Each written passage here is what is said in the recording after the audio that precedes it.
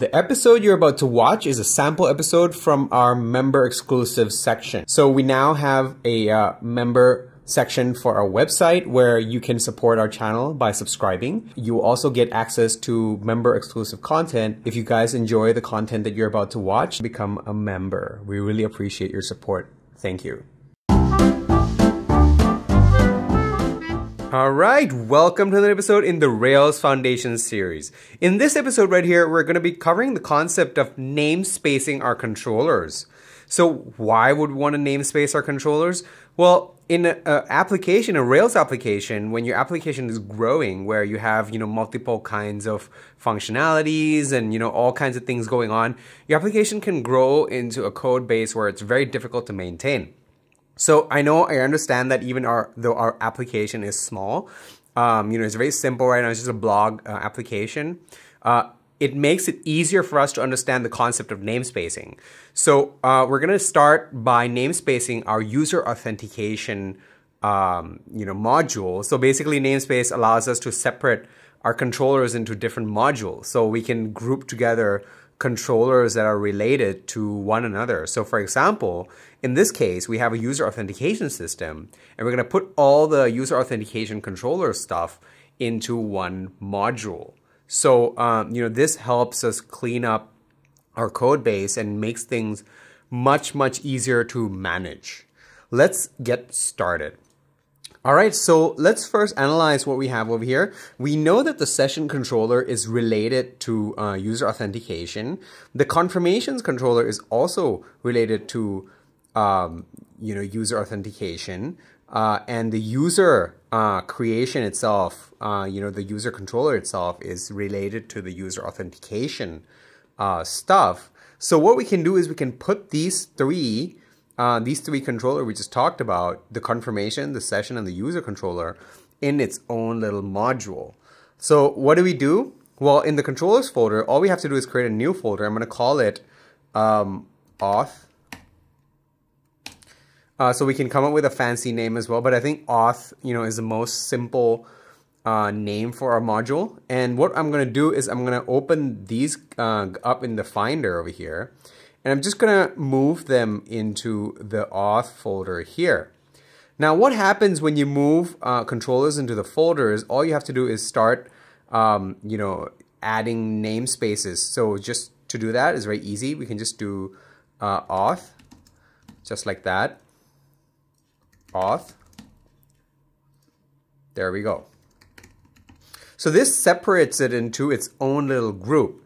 Another thing we're going to do is we're going to create a base controller in our module. So base controller.rb, and then here we're going to create class auth base controller, and this controller is going to inherit from our application controller.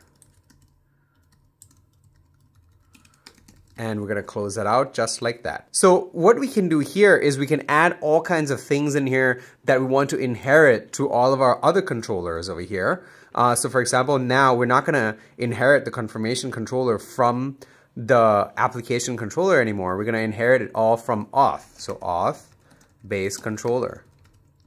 So now we have another layer, from our application controller. We can separate our, so the way I think about applications is you'll have some parts that are, your front facing, where it faces the customer or your the reader, and maybe you want to have certain level of control just for that part.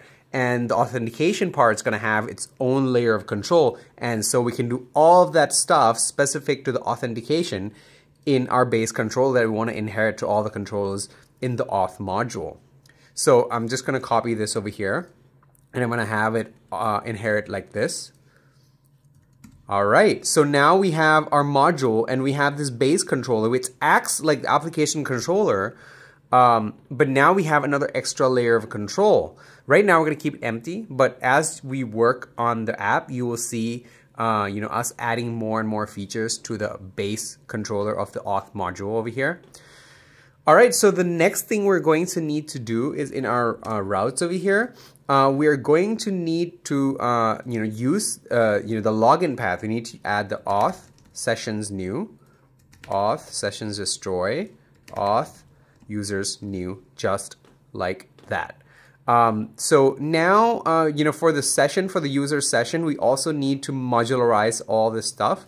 So what we can do is we can use namespace. So for our confirmation as well. So all these three controllers are going to go under their own namespace. Auth, do, end.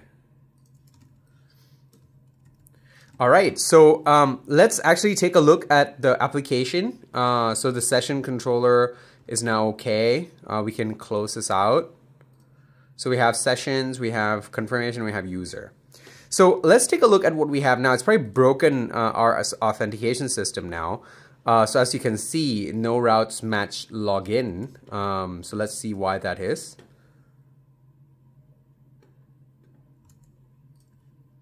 So I'm going to head to the routes. So I misspelled namespace over here. So I'm going to do a reload. All right, so it says now the action new cannot be found in auth session controller. So once we move all the controllers into the auth module, we also need to make sure that we move the views into the auth module as well. So what I'm going to do, I'm just going to create a new folder here called auth. And this is going to represent our namespace.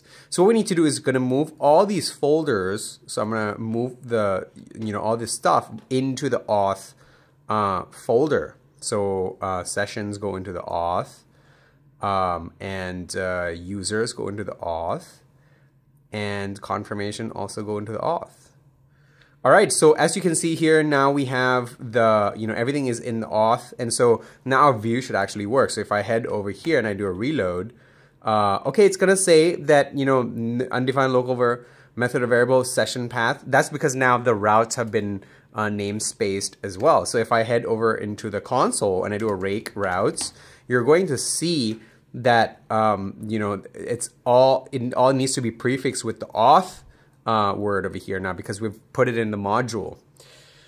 All right, so let's fix that. So I'm going to head over into the session new and I'm going to do auth session path, just like that, do a reload, and there we go. So yeah, so we need to do this for the other parts as well.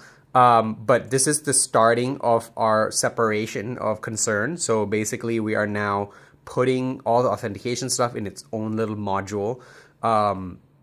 So yeah, that's gonna wrap it up for this episode, and I'll see you guys in the next one.